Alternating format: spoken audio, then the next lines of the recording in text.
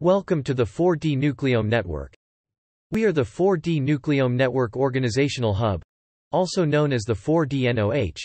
For better communications in the consortium, we provided many online tools and services to the 4D Nucleome Network. This tutorial will help you to get familiar with them. Here are the 10 tools and services we will introduce in this tutorial.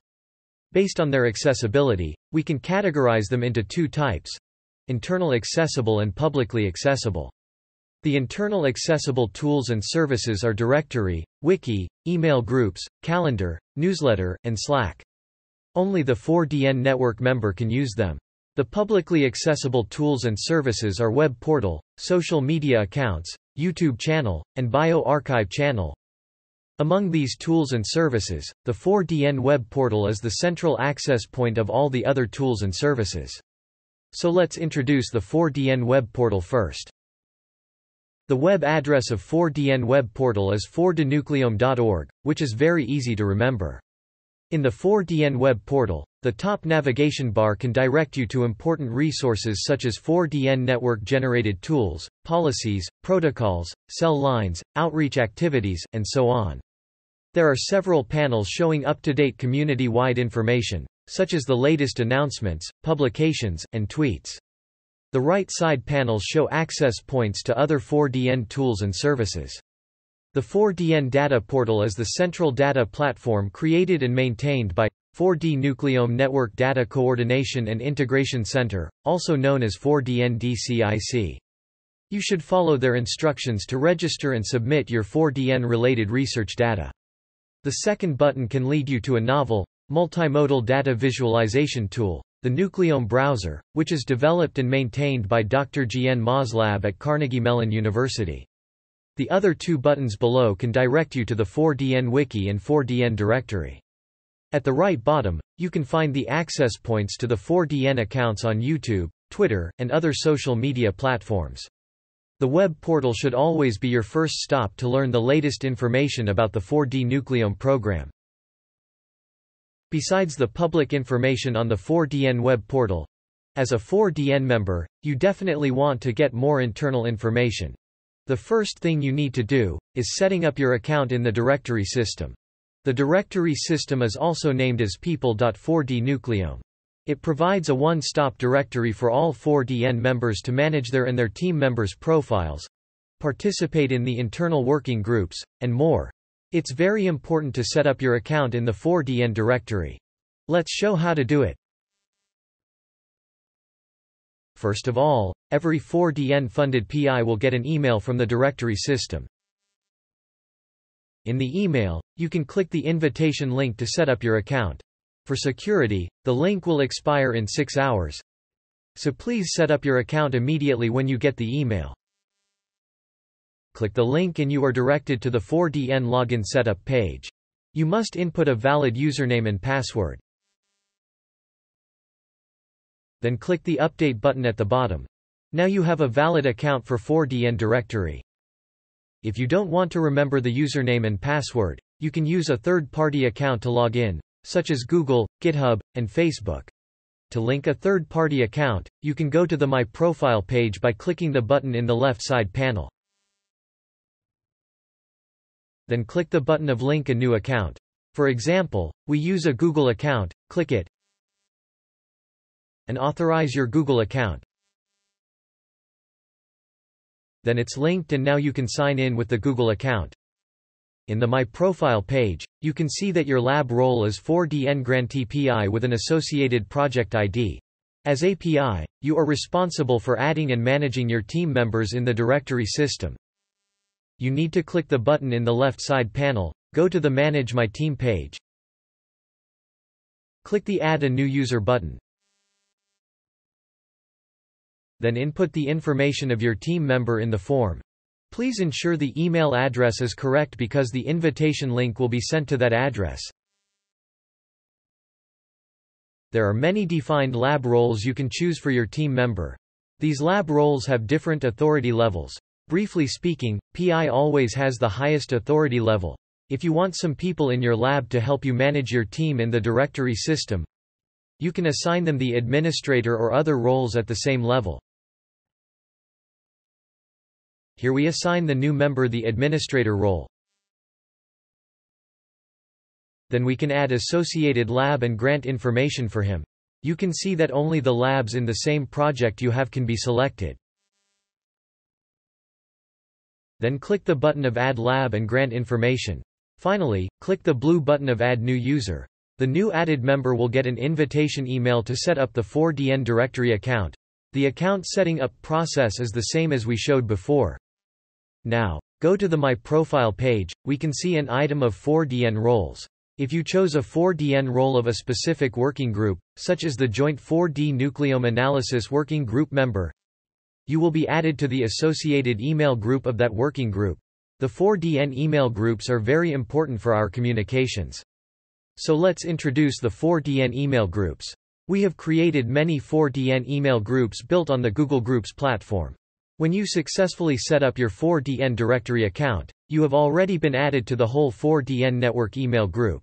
The funded PI email groups don't allow other members to join. We have created email group for 4DN working group in Phase 1. We will add email groups for new working groups in Phase 2. As we showed, you can join these email groups in 4DN directory system by selecting your 4DN roles. When you joined an email group, you can receive and send emails to the email group's address.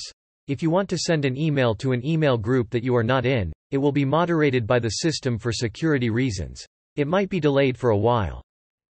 Since there are many 4DN email groups, you might want to ask where to find the information about these email groups. Now it's time to introduce the 4DN Wiki. The 4DN Wiki is a central organized resource for all teams, centers, and working groups to document internal information and working progress. First of all, you can find its access point on the 4DN web portal homepage. Click the button and you are directed to the start page of 4DN Wiki.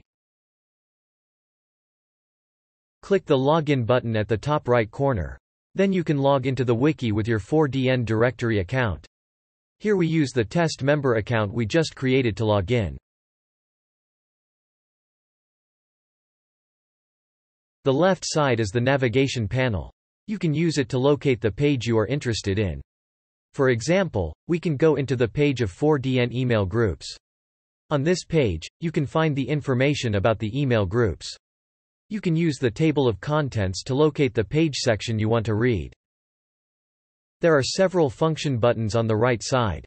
Click the first pencil button. You can edit the page if you have permission. It's not hard to hands-on.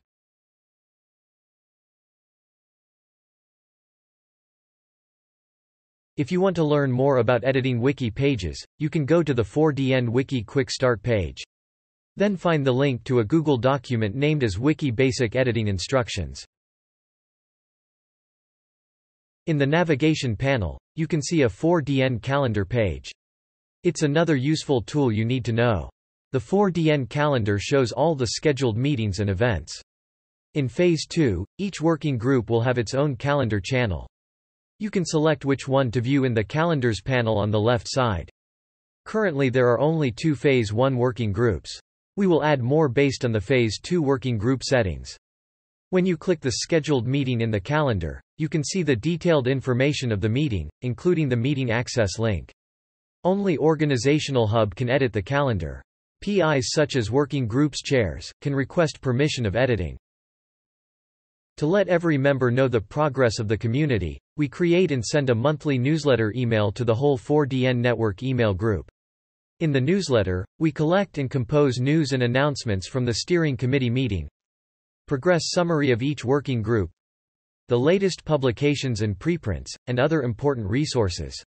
With the newsletter, you can get the most important updated information every month. To promote faster and more effective communications, we created a 4DN Slack workspace and started to use it at the end of Phase 1. Its web address is 4dn.slack.com. Currently, there are only a few discussion channels in Phase 1. We hope we can see more activities in the Slack workspace in 4DN Phase 2. We will send an invitation link to all the members. Till now, we have introduced all of our internal communication tools and services. Besides working inside the community, we also want more people to know the amazing progress and novel discoveries of the 4D Nucleome Network. so we provide some public accessible tools and services. Of course, the 4DN web portal is a good resource center for the public to learn about 4DN. Also, we use social media platforms to share our latest information with the public. We have accounts on Facebook, Twitter, and LinkedIn. You can access them from the web portal. Currently, the 4DN Twitter account is the most active one. We have more than 3,000 followers. If you want to share your news on Twitter, just notify us and we are glad to retweet it. Besides social media accounts, we have a 4DN YouTube channel. With the presenter's permission, we produce videos based on the recordings of 4DN scientific webinars, annual meetings, and other education and outreach events. If you have any good 4DN related video want to share, we are glad to add it to our 4DN YouTube channel. The last thing I want to introduce is the 4DN BioArchive channel. To help the whole scientific community to know the latest research findings, 4DN-funded research are required to submit preprints to BioArchive before publication. The Publication Policy Working Group created a 4DN BioArchive channel. After you submitted a preprint to BioArchive, you need to send email to the 4DN Organizational Hub to add your preprint to the 4DN BioArchive channel. You can also access it from the 4DN web portal. Click the Publications button in the top navigation bar, and then choose the 4DN preprints. Now we have finished the tutorial. We are very glad that we can work together in the 4D Nucleome Network. If you have any questions, please feel free to contact us. Thank you.